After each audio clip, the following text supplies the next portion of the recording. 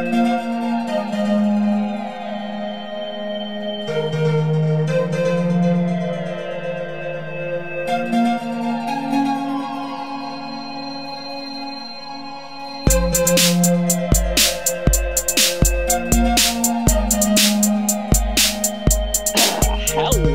welcome to BinaryJazz.us, a podcast.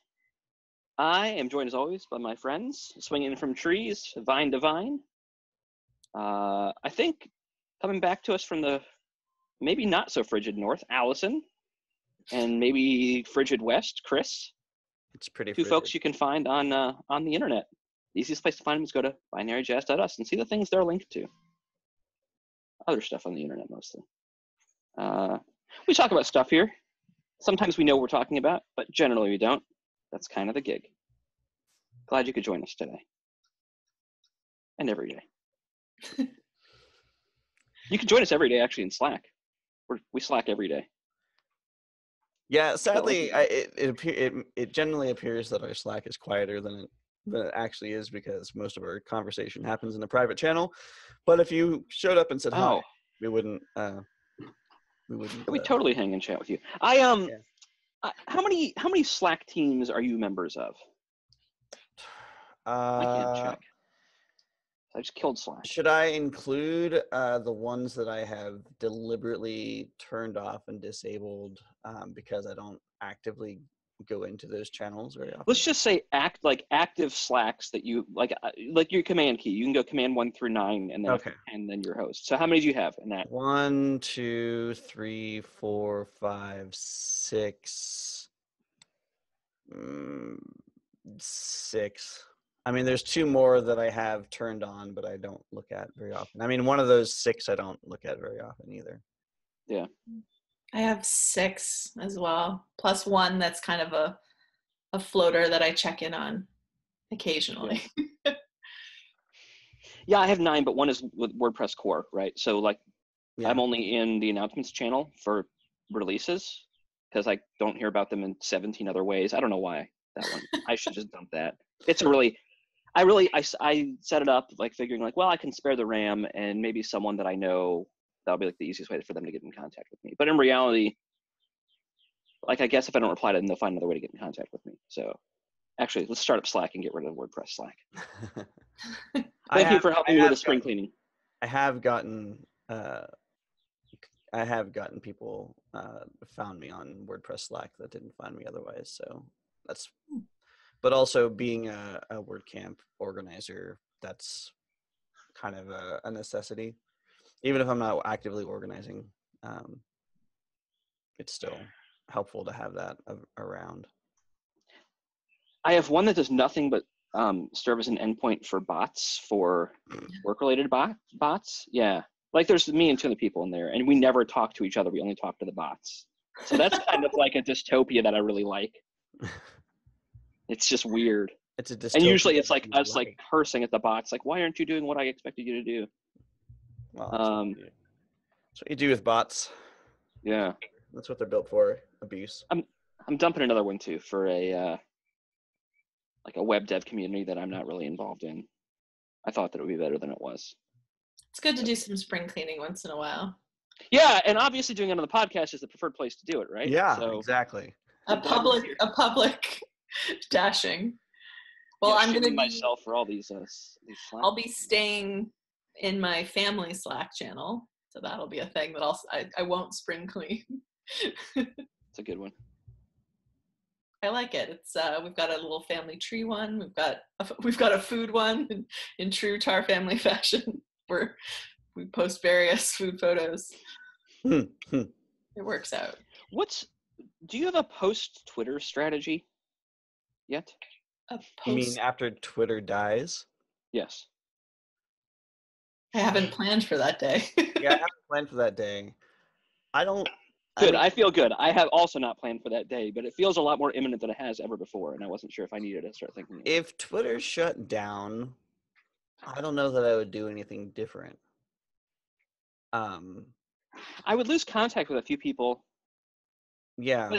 But would it matter? But a lot of those people I follow on Instagram. I don't know what Instagram is.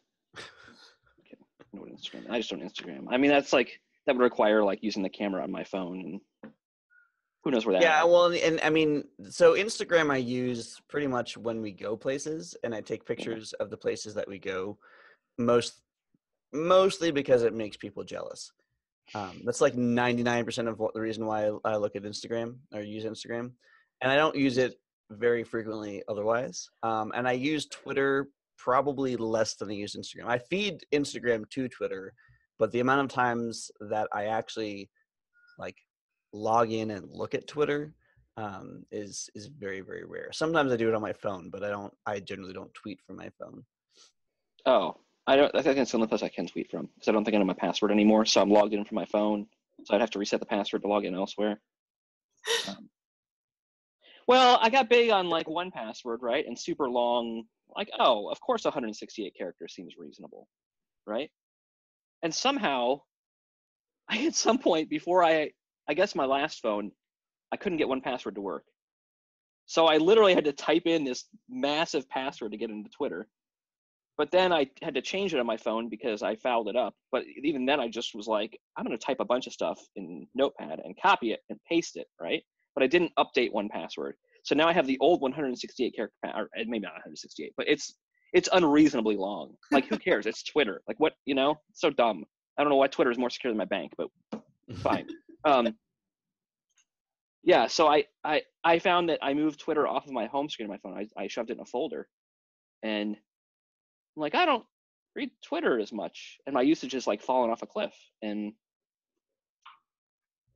I blame my ad blocking DNS, actually. Once the ads were gone on Twitter, I stopped using Twitter, maybe?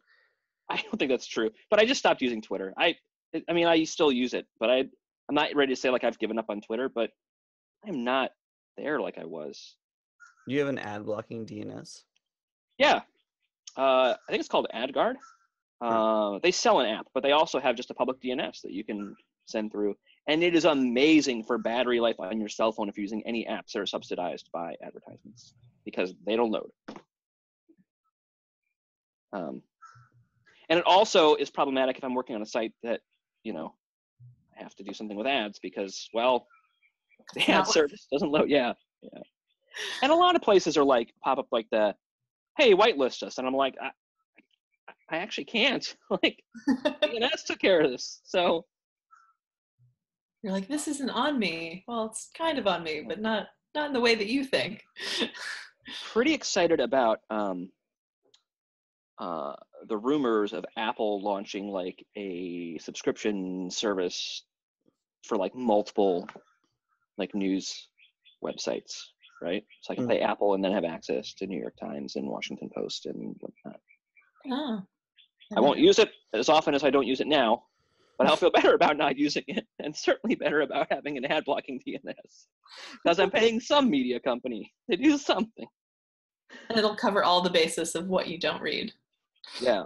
Is that gonna be like something combined with Apple News? I think it's it seems to be Apple like News. Seems to be like a part of it. Yeah. Which also Apple News, I don't really understand. Every once in a while I get a notification from Apple News on my phone or my watch, but I'm not really sure how to change settings on there, or like why it just determines some things are newsworthy and some aren't. Yeah, some things have happened that, like, if Apple knew me, like, this is something I would be interested in. But I've seen that. I kill all notifications for everything by default. So I don't see that on my computer or laptop or phone, but I have seen it pop up randomly on Erin's laptop, and I've looked at her settings. I'm like, what is that? Like, where is that even coming from? I have no idea, because I've looked for those settings, and yeah, I have no idea what I mean, I guess if you just turn off all banner ads from Apple News, then you just won't get them. So somewhat related. Like, I want Apple to be smart enough to tell me about things that I'm interested in without being annoying. Yeah. Right? Like, this doesn't seem like that big of a task. Just do that, right? Just be like totally aware of my mood all the time, and don't bother me when I'm in a salty mood. Come on, Apple. somewhat related. We got a Google Home Mini, Uh-huh. just like the tiny speaker thing. Yeah. And I installed it, and it's like, we need to access, like all these different histories that Google keeps on you. Well, I turned all those off, so Google doesn't have like I'm sure they have my browsing history, but they claim they don't. My location history. I don't have any Google stuff on my phone, so I mean, maybe they have my location history. I'm not sure how. Oh, I have Gmail. Yeah, they have my location history too, probably. But like, I have all that disabled, right? So Google Home Mini is pretty much like totally ignorant of anything useful. If you can have it tell you a joke. You can have it tell you the weather because it knows where it's located. You can search for like general information. And that's about it. Yeah, But I don't want to link my calendar to it or anything like that. And have Right. the kids like add and delete stuff from my calendar. I got it when Google was giving them away with Spotify Premium, and I already had Spotify Premium, so I just filled out a thing, said, I'll get a free thing. And it was sitting in the front room with our TV for a while and wasn't being used. And I set up a couple things on If This Then That to go with it. Like I could use it to control the Nest and whatever. I haven't used it for that. And then I moved it into the office because I figured, well, it's less creepy for it to be recording all of our public conversations in the front room. So at least maybe it can be somewhat less creepy to just record my conversations I'm probably the one that's most likely to use it. So I'll just have it right here. But yeah, I mean, it doesn't, hey, Google, tell me a joke. Sorry, I can't help with that yet. And that's what it does. So, it doesn't even want to tell you a joke. Doesn't even want to tell me a joke. Alexa had like this thing that was a magnet that was like a wand, right? I don't know what it was, and it like I had a barcode scanner, and it was the same thing. It was a freebie for you bought something on Amazon, and they gave you. Oh no, I think you bought it for $10, and they gave you $10 credit on Amazon.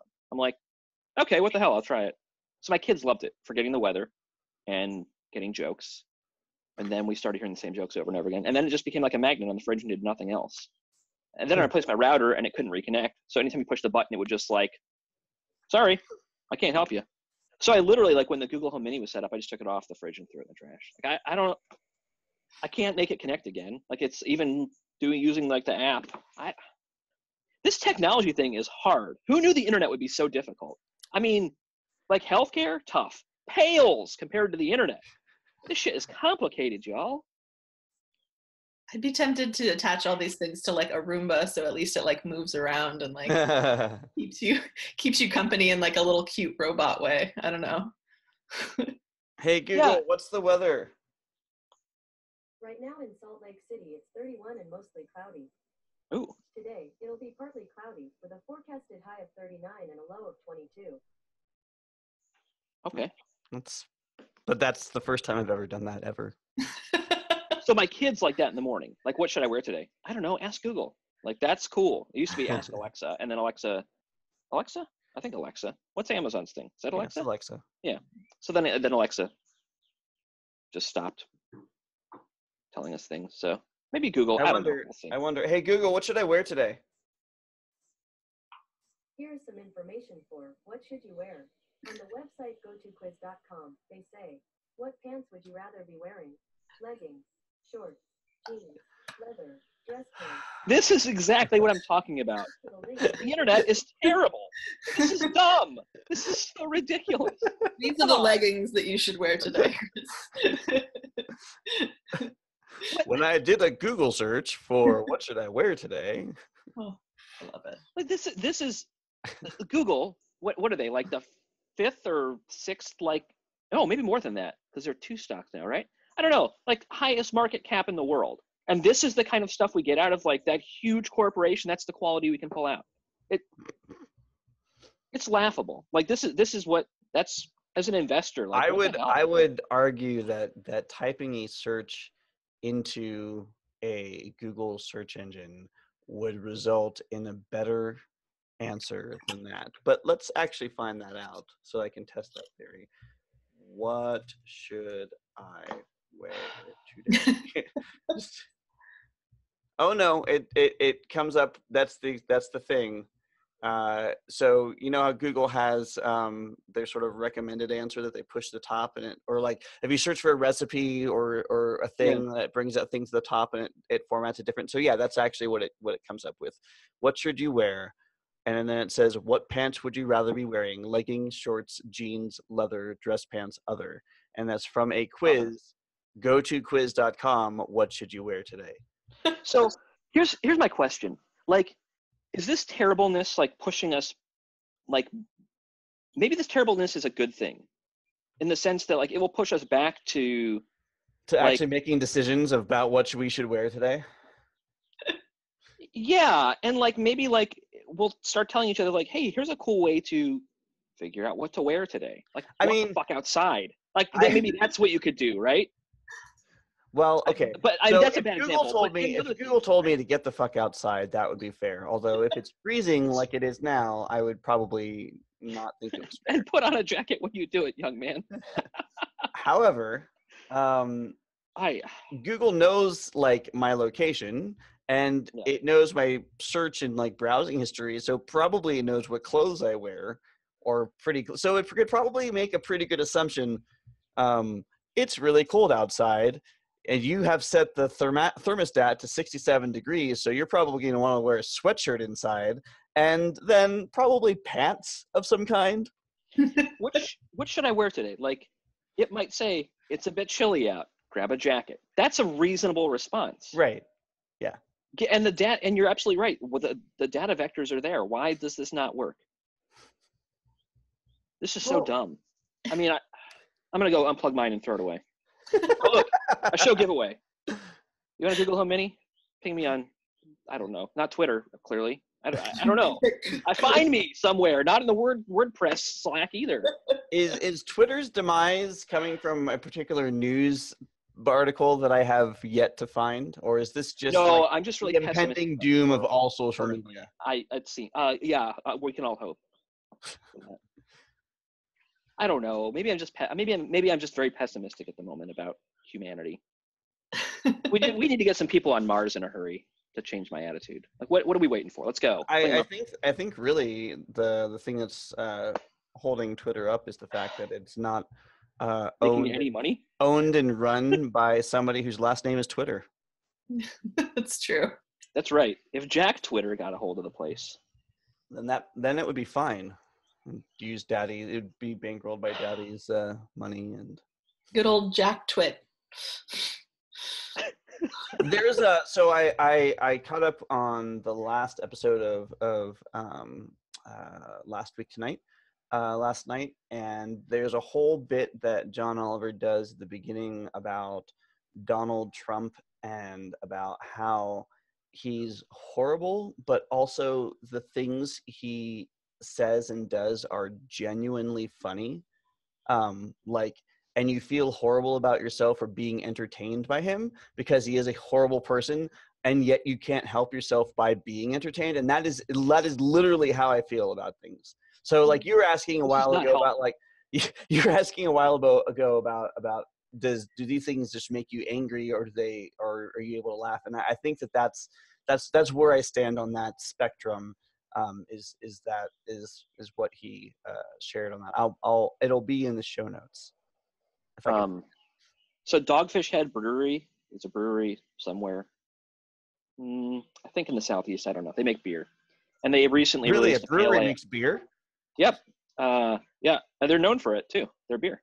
And they released a beer recently, a pale ale that was, I don't really know how, but it's like a Grateful Dead pale ale, right? And so I was like, well, I should try that.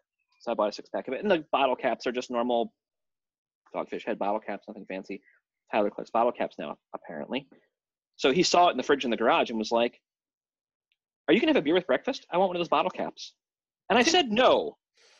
And then he asked if I was going to have one with lunch or dinner. I said, I might have one after dinner. After you go to bed, I might have one, you know? And if I do, I'll leave you the bottle cap. Fair? He's like, sure. But then at lunch, he's like, are you sure you don't want a beer with lunch? If he were to ask me today, it would be a different answer. Like, hell yeah, buddy. I love the scheduling of this. Like, well, it's breakfast time. Are you gonna? He just figured I needed something to drink. May as well get a beer. And the focus on the like, and I need that bottle cap. Like time is of the essence here, people. That's I mean, that if you had kids, that's pretty par for the course. Wait, when? But when can that happen? Now? Is it now? Is it right now? Oh, in 5 minutes? Okay, so if I set my timer to 5 minutes, they don't set timers. They are very. Can you remind me in 5 minutes? Google has timers. That's the best thing it has. And so with the timer, you can ask it how much time is left. There is value right there in this stupid thing.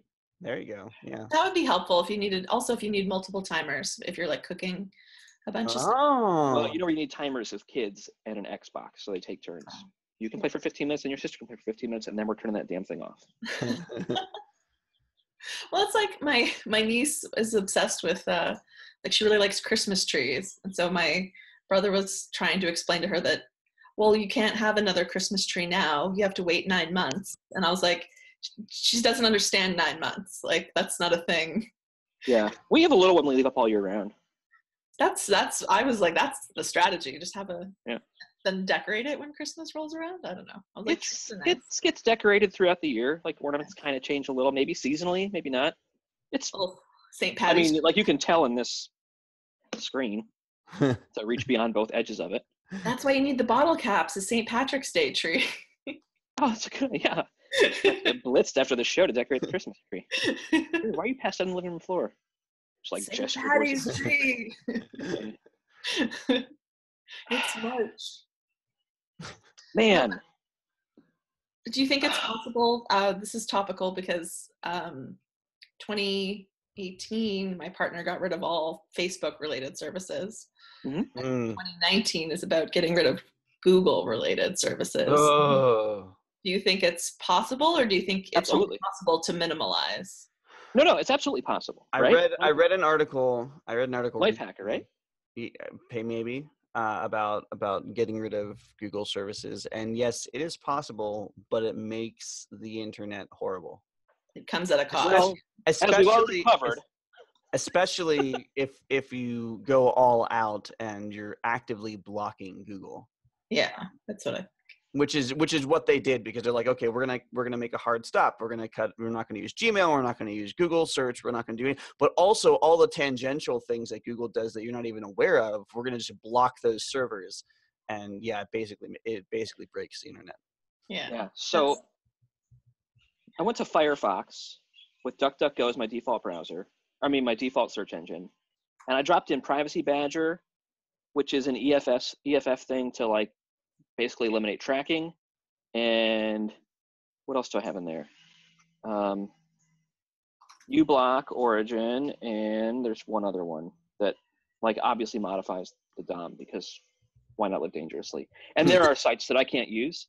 And I'm like sites that I need to use. And I can't. And I'm like, well, okay, I don't need that service, you know? Mm-hmm. So. Yeah. I mean, I couldn't use it because we use Gmail for email. So, and I use Gmail for email for myself. So, I mean, I could switch all my stuff to something else if I really wanted to host mail myself, but I don't. Yeah. Yeah, I don't. We were actually, Erin and I were having a conversation about 23andMe last night because she, a friend of hers had done it and it was really interesting and whatever, and it's cool. And so we were talking about it. And I read a whole bunch of stuff about it sort of during and after our conversation when we were reading to the kids.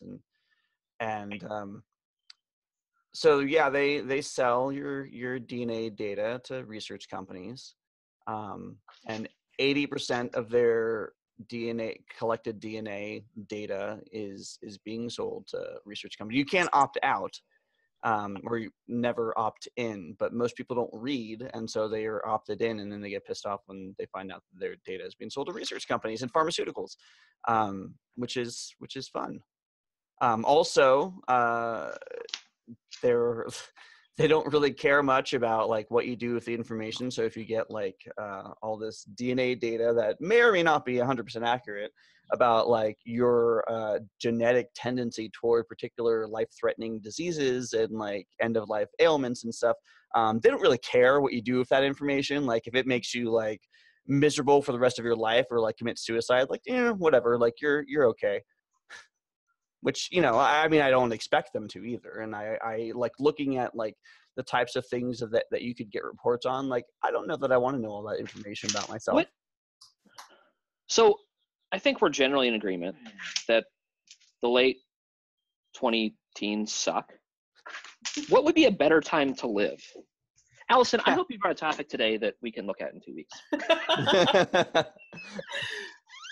This is the salty privacy isn't working for you.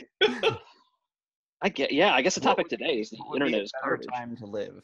Yeah. I'm still waiting for my flying car. Yeah. I'm still waiting for my actual hoverboard. I'm flying. I'm done with. Not that I'd be able to ride a hoverboard at all. I would totally like that first scene in Back to the Future 2 where he like stands on it and flips up in the air and it goes flying. Like that would totally be me. That's me as well, but Yeah. I would want to carry it around under the guise that I knew what I was doing. I don't have my self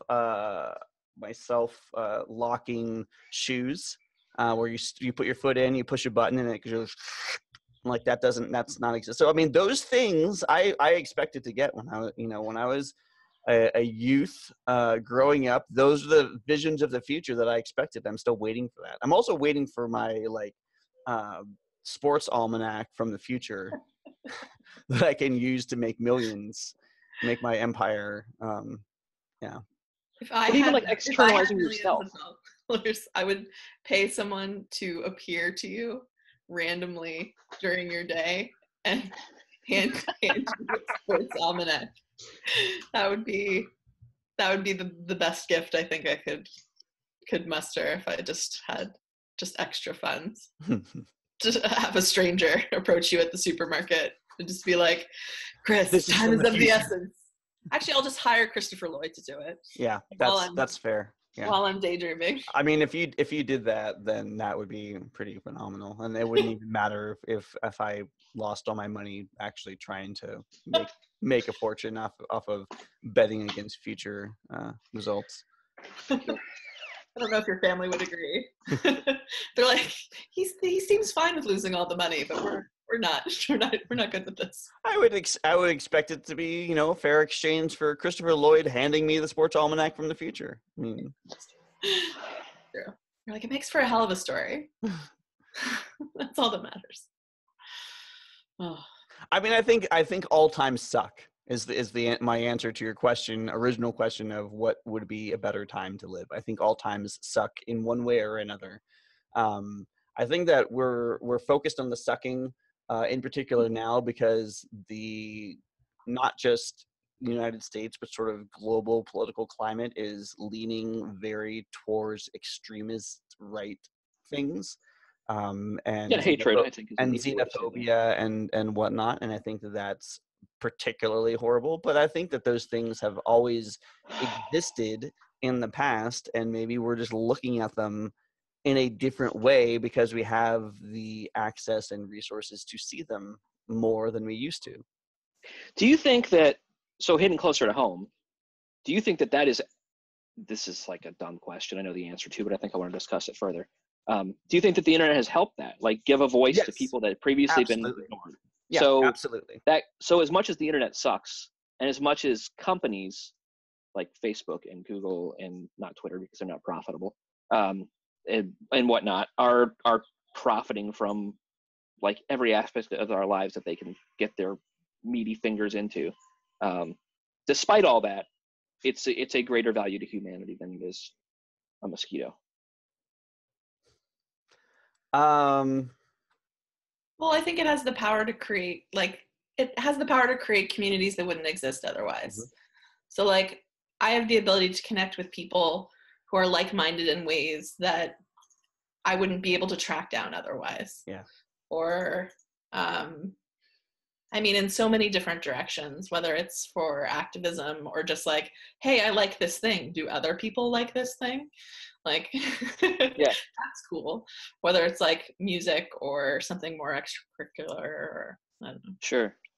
And that's part of, I mean, that's both the benefit and the whatever the opposite of benefit is that it's able to do that so easily, because like those same tools used to find communities of like-minded individuals are the tools that like extremists use and terrorists use, and like So really, stupid we've just made fascist humanity. Nazi dudes in West Virginia use. Yeah. So effectively, we've just made humanity do all the things it does just faster. Yeah. With less friction. Well, that sucks. That means humanity sucks, right? I don't know if Like that's we have a great new tool, and we're just gonna abuse the hell out of it and like hurt other people, right? Like that's ultimately like mostly what the internet is.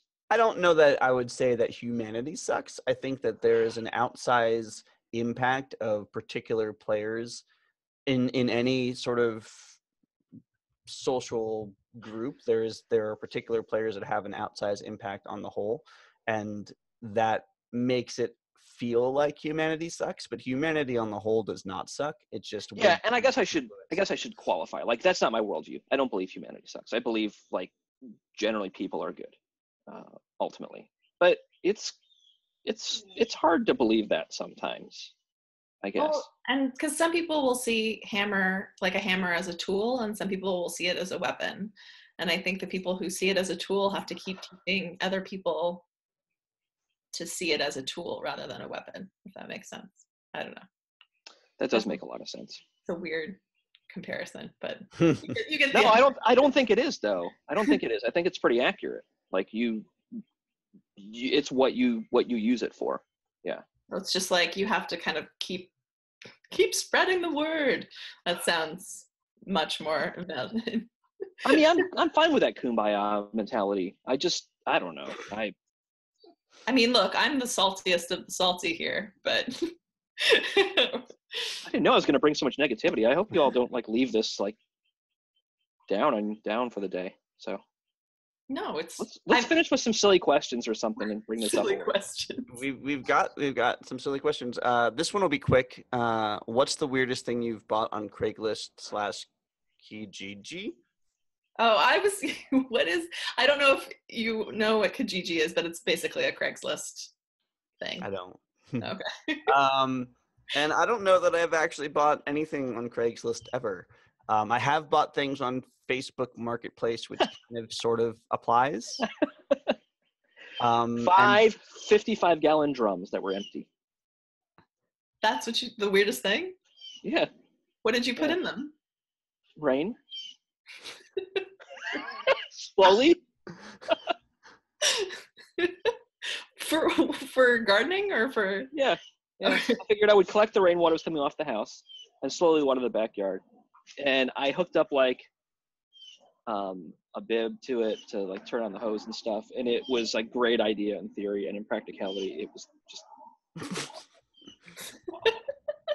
they got like all like nasty in the bottom. So like the faucet itself got gummed up and didn't actually work after like 6 months. And then it was like, oh, well, here's a spot mosquitoes can breed, like standing water in Florida. So there was a lot of thought that should have gone into it that didn't. So I think I don't know how I got rid of them. I may have resold them or may have posted them and said they're free. I think I just said they were free and someone picked them up. I think I paid $20 a pop or something. So you passed them off to the next person who was like, I have this great idea. I need these. I told them the pitfalls that I ran into and said, if you're going to use it for that, if you're going to use it for anything else, you probably know what you're doing. I sure didn't. Yeah, I've gotten rid of stuff on Craigslist. I offloaded an old MacBook. Actually, maybe it predated MacBook. Maybe it was 25%. How is that possible? I don't even remember what existed before MacBooks existed, but it might have been that. And it had a PowerBooks and iBooks. Yeah, maybe it was an iBook. Or yeah, it could have been either. I don't know. Anyway, it was Aaron's grandmother's before she got her newer one, before she passed away. And so we just inherited it, and it was, it had a bad hard drive. You could hear it like, and so like, oh, well, I'll change the hard drive. Because how hard can that be? Because I've changed computer hardware before. And literally that is the thing that has made me like never open up a laptop since. Because I opened it, I bought a hard drive and I opened it up and I'm like, oh. Yeah, and then I space to couldn't work. put it back together again. Like I legitimately couldn't put it back together again. And yeah, I offloaded it on Craigslist as an as is. Like, this has a broken hard drive and I can't put it back together. You can just have it. If you come over here, pick it up, you can have it. Here's my dumbest computer story. It was an iBook, and when it got hot, the video processor chip like would warp and pull off from the board, and then the screen would turn off, and eventually the system would fatal and reboot. But you had to wait for it to cool down before you could actually see anything again. So at first I opened it up, and I guess I read this on a forum that this was the case, and I thought, well, all I need to do is put pressure on to keep it in position.